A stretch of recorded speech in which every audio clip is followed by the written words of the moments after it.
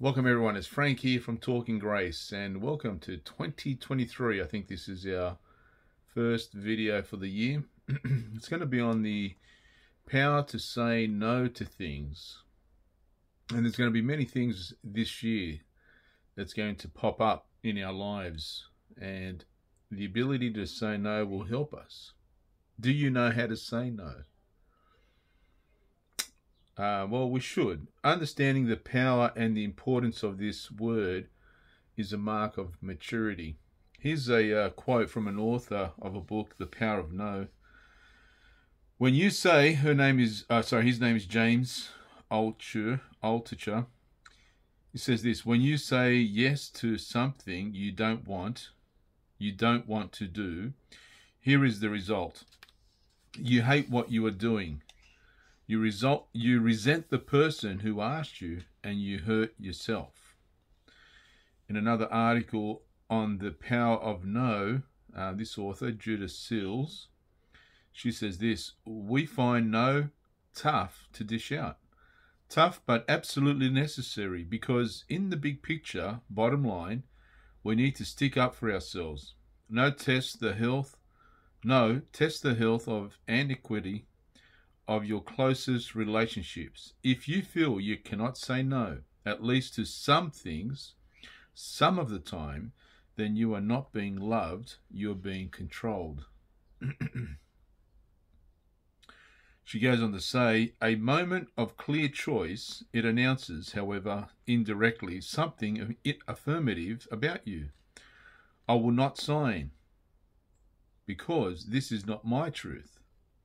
I will not join your committee, help your kids, review your project, because I am committed to some important project of my own. Count me out. Because I'm not comfortable, not in agreement, not on the bandwagon.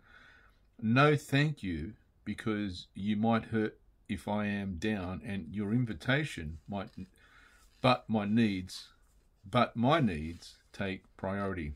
And then she says, it says that while each of us interacts with others and loves, respects, and values those relationships, we do not and cannot allow ourselves always to be influenced by them.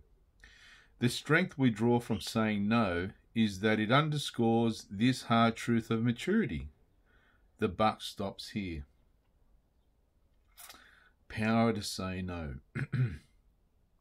What about our relationship with God, our Father?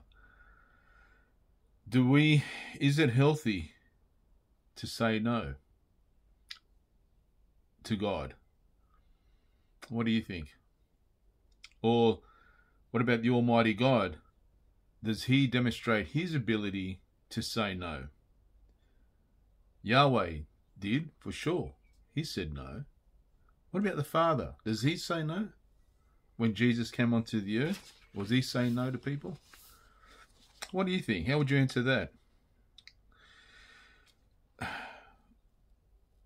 The difficulty is in knowing why what the Father says no, or why Jehovah says no.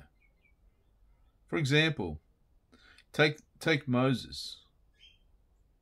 He was told by God that he would not enter the promised land. Why? For his failure at Numbers chapter 20, verses 10 to 12. You can have a read of that. You probably know the story. And Moses told the people at Deuteronomy chapter 3, verses 23 to 26.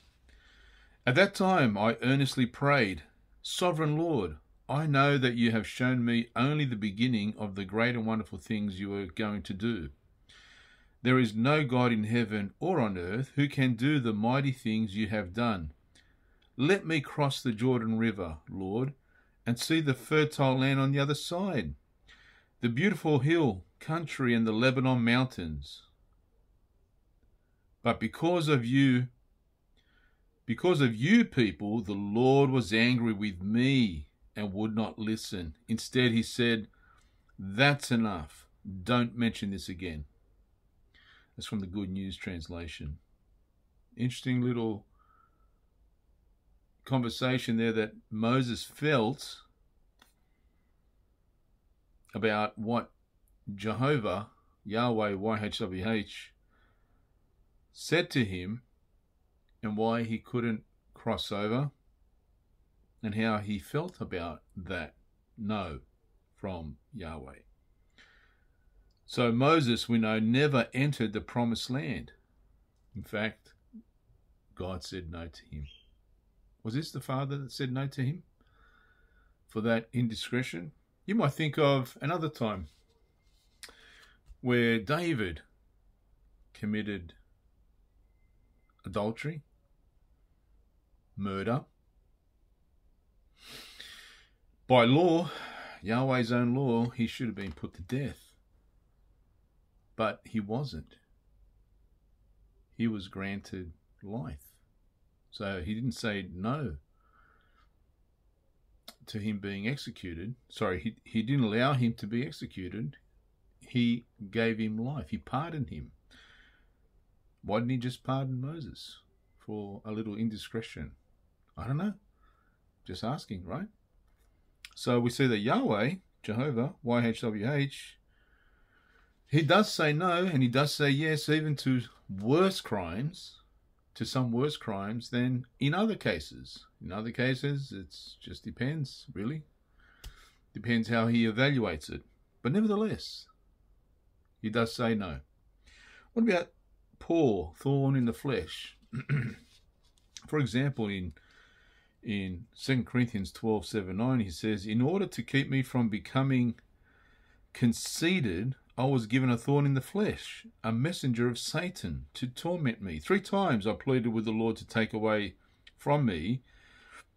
But he said to me, my grace is sufficient for you, for my power is made perfect in weakness.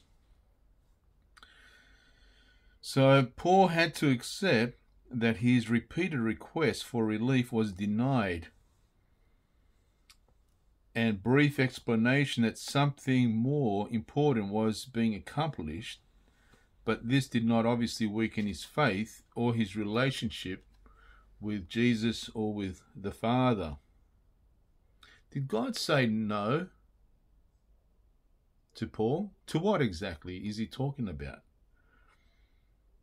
Well, let's have a look at the context, because unfortunately this has been misused, this passage, by Christians to justify to submitting to any problem or any situation that comes their way. For example, I looked at the Watchtower. They have a couple of options that they now, today, when you go to their website and look this up, give you. It says there on their website, it is referring to false apostles and those who challenge Paul as an apostle. That's one of the possibilities. Another possibility is referring to his eyes. He had pussy eyes. So they're talking about a problem that he had. They go back to the time of his conversion at Damascus, where he was blinded by the light. So he had an eye problem, they reckon, because of that. Interesting. Also pride, to keep him humble, right? So this is why this thorn wasn't taken away. So the Watchtower gives a lot of options. In the Watchtower 1951, page 271, 273, it says this: but are we not also privileged to pray to God in our physical sickness and speak about him? Because some don't want to say that physical healing is possible today, right? So they use this as a way to say, you see, it didn't happen for Paul and he had the spiritual gifts. But let's have a look. This is what they say back in 51. Yes, is it? Let me ask the question again. Their question. But are we not also privileged to pray to God in our physical sickness and speak to him about it? Yes, we are. But we are not to pray for divine healing. The day for that is past. The gift of the Spirit passed away with the deceased of the apostles and their immediate associates.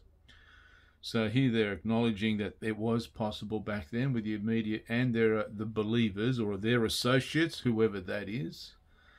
So I'm assuming they're saying it wasn't granted for everybody. This is their view, of course.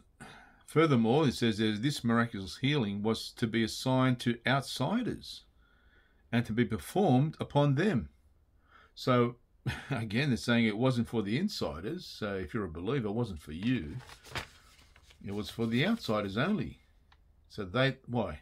I guess so they can be a believer. So once you became a believer, that means, according to them, you wouldn't need to be healed again if you got sick. You couldn't ask for it, or it wouldn't work for you because, why? Because it was for a sign for the outsiders. What else did they say here? It was not to be used for the selfish. It says there, furthermore, this. Okay, I read that. It was not to be used for selfish comfort of believers. So you're sick, you're a believer, you're a child of God. God doesn't want you healed. No, this is selfish for you to ask to be healed. Why would you want to ask God for, you should be grateful. That's what they're saying. Paul, then he says this, Paul had this thorn in the flesh. Then it says there, did he pray about it? So highly gifted as he was, did he miraculously pluck this thorn out of his flesh himself, or did God do it for him with divine power? Then it says, please read 2 Corinthians. So after you read that, 6 to 10, Paul failed to get divine healing. This is their result in paragraph 17. I'm not going to read the whole lot, just this one sentence. Paul failed to get divine healing in this respect. So it was a no from the Lord, in their view, for divine healing, for the above reasons. So it's interesting, right? What do you think? Well, the thorn in the flesh that Paul mentioned, let's have a review of this topic and let's see if we can get a better perspective, because we've got to look at the context and the pre and post context and what he's actually saying in the middle. So the thorn in the flesh that Paul mentioned has been, as we're saying, has been used and misused by Christians to justify submitting to basically any problem that comes along. And of course, I believe that Satan has twisted these texts around to deceive many, and even people who believe that God would not heal Paul, or so therefore, if God's not going to heal Paul, how should we then be healed? Why would we want to be healed, right? How could we be healed? That's the bottom line. But first of all, notice that the thorn came because of the abundance of revelations. For example, let's have a read of this. I'm going to read from the King James Version. Should I? Let me see. See if there's another version, because the King James, although it's very good, sometimes it can be a little bit difficult to grasp. All right, I'll read the King James. And lest I should be exalted above measure through the abundance of the revelations, there was given to me a thorn in the flesh, the messenger of Satan, to buffet me, lest I should be exalted above measure. For this thing I besought the Lord thrice, that it might depart from me. And he said unto me, my grace is sufficient for thee, for my strength is made perfect in weakness. Most gladly, therefore, I would rather glory in my infirmities, than the power of Christ may rest upon me. Therefore, I take pleasure in infirmities, in reproaches, in necessities, in persecution, in distresses, for Christ's sake, for when I'm weak, I'm strong. So immediately, what do we see there in verse 7? He said that, notice, he said, at least I should be exalted above measure through the abundance of the revelations. There was given, right. So if you read earlier on in the chapter, Paul's saying to these Corinthians who he calls saints, who were, like us, basically, Gentiles, are all over the place, they were new believers, they had all these gifts, wonderful things were happening to them, in fact. But they're also getting misled within. right? There was the superfine apostles, these fake apostles, who were giving them another Jesus sermon, you know, and they were putting up with all that. They were believing everything, right? Because they were immature. Although they were saved, he said that they'd been washed clean. They were justified before God, even though some of them were like us, fornicators, adulterers, you know, all sorts of things, right? So he's saying to them, you're willing to put up with that. Well, let me tell you a little bit about me, right? So he's telling them, at least I should be exalted. Why? Above measure through the abundance of the revelations. Now, here's the thing. Now, let's look at some of these Greek words, what he's saying here. The words above measure are taken from the Greek word iperero, a compound of the words hupa and ero. The word hupa means over and above and beyond. It depicts something that is way beyond measure and conveys the idea of something that is greater, superior, higher, better, more than a match of utmost, paramount, or foremost. It would also describe something that is first-rate, first-class, top-notch, unsurpassed, unequaled, and unrivaled by a person or thing. And now the second part is exalted above measure, means to lift up or to be exalted. So when you put these words together, it speaks of a person who is supremely exalted. This is a person who has been magnified, increased, lifted up to a place of great prestige and influence. Although it can be used to express the idea of a person who has haughtily exalted himself, this is not the idea that Paul has in mind when he writes this verse. Rather, this is a person who has been greatly honored and recognized due to something he has written, done, or achieved.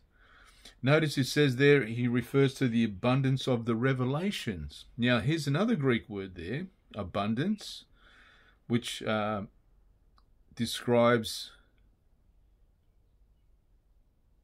something that is phenomenal, extraordinary, unparalleled, or unmatched. Okay, so now he also uses the word, and then in Revelations, and this refers to something that has been veiled or hidden for a long time, and then suddenly, almost instantaneously, becomes clear and visible to the mind or eye.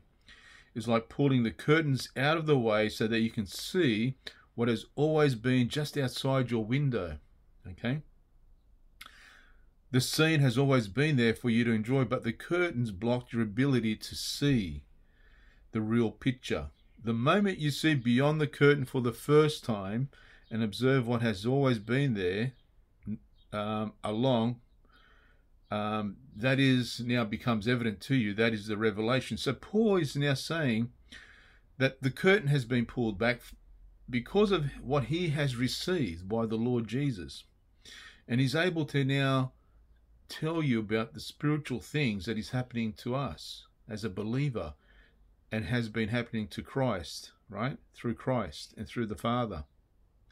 So when he went everywhere he went, he was preaching about your identity in Christ. You know that right through the scriptures, if you've carefully examined that, and your freedom in Christ. And of course, the enemy doesn't want you to know who you are in your identity, that you have the Holy Spirit dwelling in you, right? That you have Christ in you, that you have a new heart, that old heart is gone, that you actually are aware of what's going on in the world. You have the truth in you. You just need to understand that and allow the Spirit to yield to the Spirit so you can receive that truth. It's dormant. It's in you. You've just got to allow that to happen. And that's what Paul was preaching and doing. Now you can imagine the alarm bells would start ringing in Satan's head. Mate, this guy is moving along quickly. We don't like what he's doing, right? So what does he do? He sends a messenger. Notice, he says, there was given to me a thorn in the flesh, the messenger of Satan, to buffet me. So there's your thorn in the flesh. Is it a physical illness? Well, it's a messenger of Satan. What's he trying to buffet? What does this buffet mean?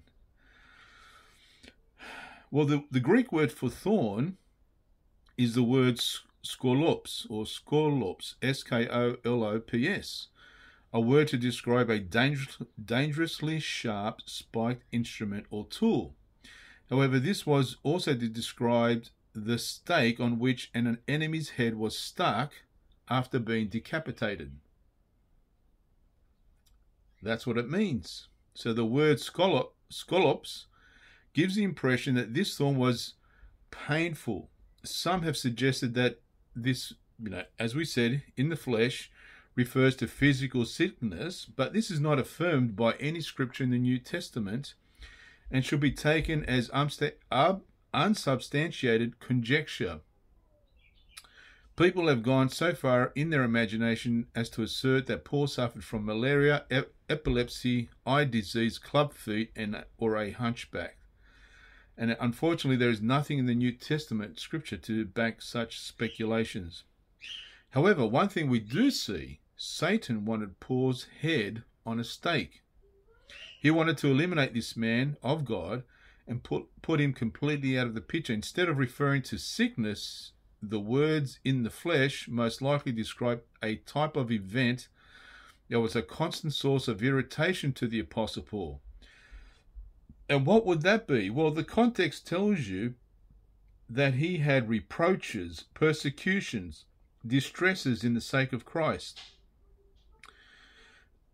And that was the assignment of the messenger of Satan. Right? He says the messenger of Satan came to buffet me. This idea of buffeting then is this idea of striking, or like you see the waves flowing in an ocean, constant. Right? This is what it means to be striking him all the time. And the messenger of Satan is actually the word angelos, so it can mean also an angel, right? And he's like a special mission this angel has got. He's commissioned to do something. He's like an operative of some sort, of CIA, KGB, or whatever. And Paul is a ambassador of Christ, so he is a special agent as well, if you like, right? And now Satan wants to combat his abundant work of revelation that he's received, which he's now spreading this gospel of Christ, the grace gospel, to people, and they're becoming believers. They're getting gifts. They're understanding what's going on or not, and he's instructing them. So what is he doing? He's now throwing everything he can. What do these special operatives do from the CIA and so on? Well, they cause all sorts of they can do all sorts of things, right? On planet Earth right now, disrupt things, cause whatever they got to do, right, to slow the opposition down. So this messenger of Satan was dispatched to keep Paul from gaining momentum. And how would he do that? Well, look at what was going on with Paul. He was preaching to people, kings, governors, leaders, world leaders at the time. He was establishing churches. He was writing letters. He was pushing back the forces of evil. The revelations that Christ gave him were about to change the course of human history. Now, can you imagine you're the enemy leader and you're thinking, what do I got to do to buffet this guy? How am I going to do it? Well, you would strategically cause headache for him, right? Slow him down, distract him. And how was he distracted? Well, he's writing letters to these congregations in Corinth, for example, who were born-again believers, but now he has to deal with all their issues, and he's trying to now help them, right? Lovingly. But not just them, right? So he also had other superfine apostles who were having a go at him, and they were bringing in another gospel, which he had to counteract. It's interesting that none of these guys within this body of Christ or the congregations were ever excommunicated. Oh, we had that really bad one in 1 Corinthians chapter 5, right? But he was brought straight back in, and it really, it's taken out of context, the way people use that. But they use it right? To justify why they want to shun you and kick you out. But honestly, if what was happening in Corinth was happening in any congregation today of Jehovah's Witnesses or most churches, you'd have them all kicked out of the door, wouldn't you? Of course you would.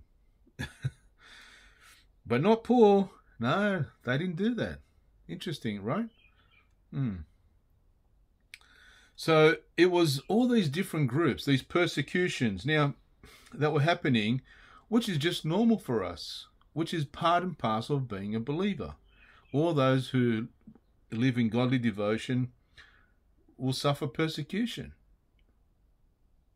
So this was these reproaches, and you can go into 2 Corinthians, I think it is, Paul, or chapter 11 or whatever. He talks about all these beatings he took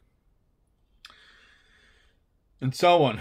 So we see that it's not anything to do with physical illnesses, but rather the persecution. This was the thorn in the flesh that was holding Paul back. It was distracting him. It was causing, trying to slow the work down. But he accepted it because through him, the power of Christ rested and glory was given back to them. I want you to imagine, now it does say there, therefore I take pleasure in infirmities. And some will try and use that and say, well, see, he was sick. Look, the reality is that the word could mean sick, but it also can mean, where you're getting your head punched in, sort of thing. So it has two meanings behind it. It's not just the sickness that it's talking about. Let me find it. For example, here's an example of it. This in Romans 8:26, the Spirit also helpeth our infirmities. So this is the other definition that it can come under. So in this context, in Romans 8:26, the context makes it clear that it's not speaking of sickness, but rather not knowing what to pray for. So in other words, our finite minds are in infirmity or have an inadequacy. So it's not just one thing. If we look at the context of Paul's thorn in the flesh, we find that infirmity does not mean sickness. 2 Corinthians 12:9 and 10. In 2 Corinthians 11:30, Paul used the exact terminology of glorifying in infirmities that is used just as a few verses later in speaking about this thorn. In the 11th chapter, he had just finished listing those infirmities, and they were imprisonment, stripes, shipwrecks, stonings. None of them speak of a sickness. So all these things listed in 2 Corinthians refer to persecutions as infirmities. So in context, Paul's thorn was a demonic angel or messenger sent by Satan, which continually stirred up persecution against him. And this is also verified in you can verify this in 3 Old Testament references: Numbers 33:55, Joshua 23:13, and Judges 2:3. And these are actually all quoted also from the Watchtower, where people are spoken of as being thorns in your sides and thorns in your eyes. So yes, Paul did ask the Lord to remove persecution from him, not sickness. And the Lord told him that his grace was sufficient. We are not redeemed from persecution. That's the key to remember. Paul later stated that when he said that in 2 Corinthians 3:12, where I quoted earlier, that all that will live godly in Christ Jesus shall suffer persecution. What's interesting about the eye business, some try to use that, at Acts 14:19, Paul was stoned and left for dead. Then he was raised up, and then the next day he walked at least 20 miles or 40 k's into the next town and started preaching again. So we'll go through this little timeline. So the Lord didn't stop the persecution, but he did what the Lord told him to do, which was to flee. but he was strengthened in Paul's by God, and Paul's weaknesses highlighted this, because you can imagine being stoned to death one day, black and blue, and then this guy gets up and he walks 40 k's and continues preaching. This is supernatural strength of God. I mean, if I was the guy that persecuted him, right, as a Jew, and then I saw him walk up and go, I'd be thinking, wow, what's going on here, right? And so this helps us then to go to Galatians chapter 4, which a lot of people use. So there are two passages of scripture that those who believe Paul's thorn in the flesh was sickness, and have tried to use that to verify that. The one is in Galatians 4:13 and 15. Here Paul says that he preached the gospel to the Galatians through an infirmity of the flesh. And verse 15, he makes reference to the people being willing to poke out their eyes and give that to him. From this, many ministries preach that Paul's thorn was a disease or eye thing, whatever, runny eyes, puffy eyes, whatever. But Paul was speaking to when he said this, he was just beaten up, right? And if you've seen someone that's really been beaten up, their eyes are like this, they're full of cuts and bruises. So it's not unusual. He was writing to the people who lived in the region known as Galatia, which had its major cities in Derbe, Lystra, and Iconium. The instance where we mentioned earlier, where Paul was stoned and left for dead, happened in Lystra, the city of Galatia. The next day Paul walked to Derbe, another city in Galatia, and began preaching unto them. Right? So he would have been black and blue and still going. Would I have done that? No, but I'm not Paul. Right? So it would be he would be writing with this in mind, as opposed to, this was my issue. And then in Galatians chapter 6, verse 11 says, Ye see how large a letter I've written unto you with my own hand. And so people have said Paul's eyes were so bad that he had to write in large letters. And this is what he was making reference to. That is only a supposition, and not a very good one at that. It is a lot more credible to believe that he was simply referring to the long letter he had written to the Galatians. Why is it important that we know or realize that the thorn in the flesh was not something from which Jesus died, and redeemed us from sin, such as also sickness? See, if we believe that, as the Watchtower stated, and many religions teach, that it has to do with sickness and God saying no, then you're not going to believe that what you have in you, the Spirit of God and Christ's Spirit, and the Holy Spirit, right? Or what has been done to you is no longer available. That is the healing of you. You see, he bore, according to Isaiah 53, Jesus bore all our sicknesses on the cross. Not only just sin, but we're healed, it says there, from his stripes, right? And that's what I think in the book of Matthew it's quoted, that he quotes Jesus, and he says that very thing, that it's he heals from the sicknesses. And so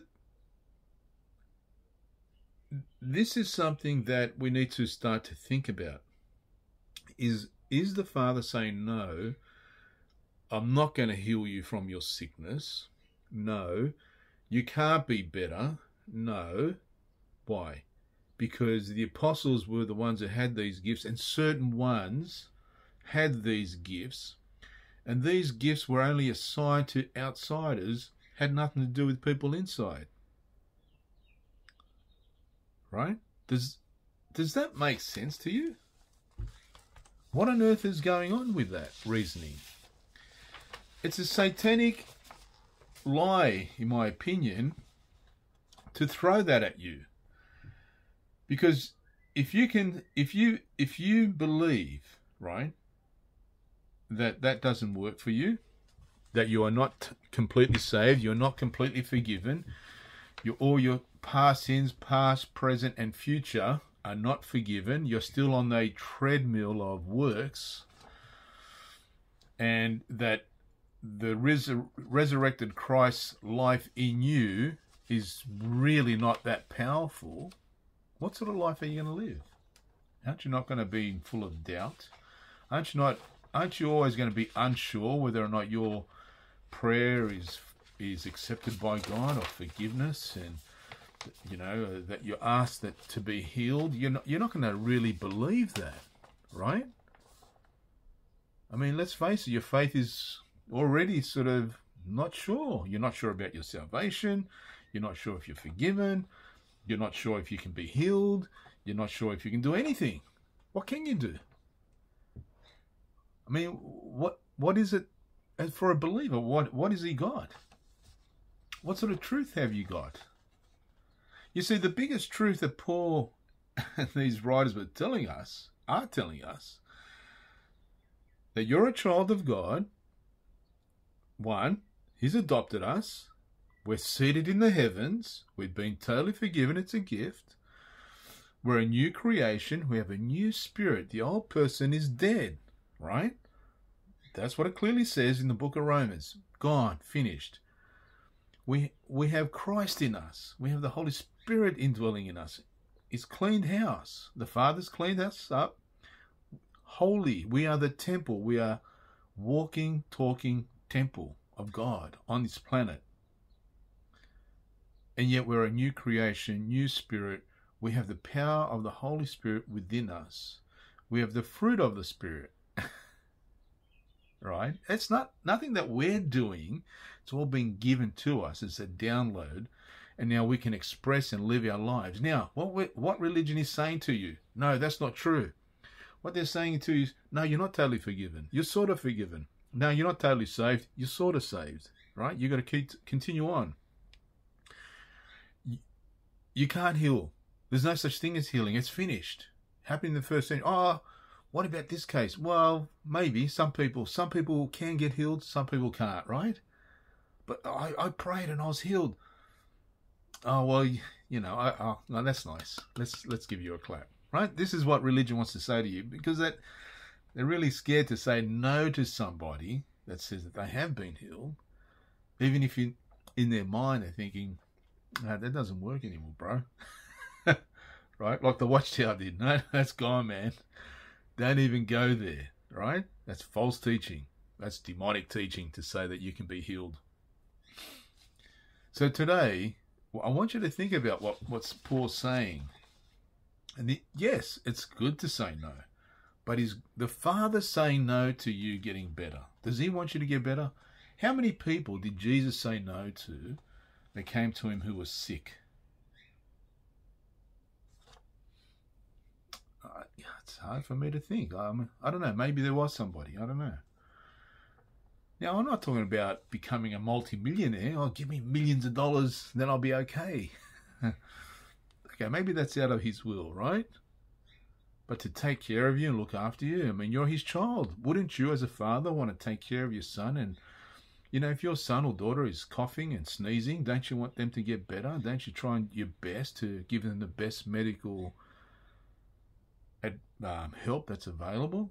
Well, Jesus said, your father, although you're evil, Jesus said, although you're evil, you want to do good for your kids, right?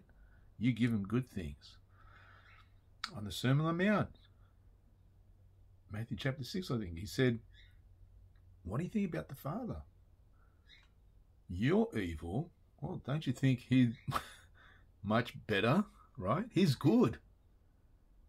He's a good God. He wants to take care of you. So why would that change, friends? You see, I think this is something we can explore more of. And know that if we have all this dynamic energy, abundance of energy in us, which has also the capacity to heal, why wouldn't it happen? But if we don't believe it, because we've been told it's rubbish, that is dead when the apostles died and their immediate associates, of course you're not going to believe anything, right? Does the Father say no? Yeah, we know Yahweh said no plenty of times. To Moses was a big one, right? Big scalp with Moses. I'm not going to talk about Job and all that, or even look at other possibilities. No, Job is in the Old Testament, and it's with Yahweh, and that's a whole separate scene there. Well, I'd like to do a separate topic on that, which I plan to do. So I'm going to leave that out. But that's in the past. I'm talking about the future, when Jesus came and died. We know this, that in 2 Corinthians 1:20, Paul said this to the Corinthians. He says, no matter how many the promises of God are, they have become yes by means of him. So all the promises of God has come yes through Jesus. So therefore it's becoming yes through Paul, through Christ, and through the apostles, and through them. They had the gifts as well. They needed to understand how that worked, and Paul was giving them instructions on how all these things applied. It's interesting that in Psalm 145 also says this, you open your hand and satisfy the desire of every living thing. Is that a no? No. There will be, of course, a time where the whole humanity, there will be no more pain, no more suffering, no more sickness, no more death, no more want. Yes, that is true. That is a future goal. But what about us today as believers? Right? Is God saying no? Like some would want to say about the apostle Paul with the thorn of the flesh. In context, it's got nothing to do with physical healing, right? A messenger of Satan. God's not working with a Satan to try and keep us, our egos down. It's got nothing to do with that, no. Right? This was an operation by Satan where Paul's exposing this and saying, hey, Satan, this is what's going on, right? This is what's happening. I'm being persecuted. Why? Because the good news he doesn't want the good news to be spread. Good news about what? You and I. Accepting Jesus, believing Jesus, means becoming a new creation. Means that now we have the power to resist Satan, to keep him away, right? Because why? We are now seated in heavenly places, and he can't touch you. He can't touch you, but you can do so much good to humanity while you're alive in this physical body, because you are a temple. You and I are a temple of the living God. So that's good news. So anyway, hopefully this has been a little bit a different perspective of what you currently think of that topic. Have a great day, guys. Let me know if you want to say something. Let me know. You're free to make a comment. If not, that's not a problem. Have a great day. Talk to you soon. See you later.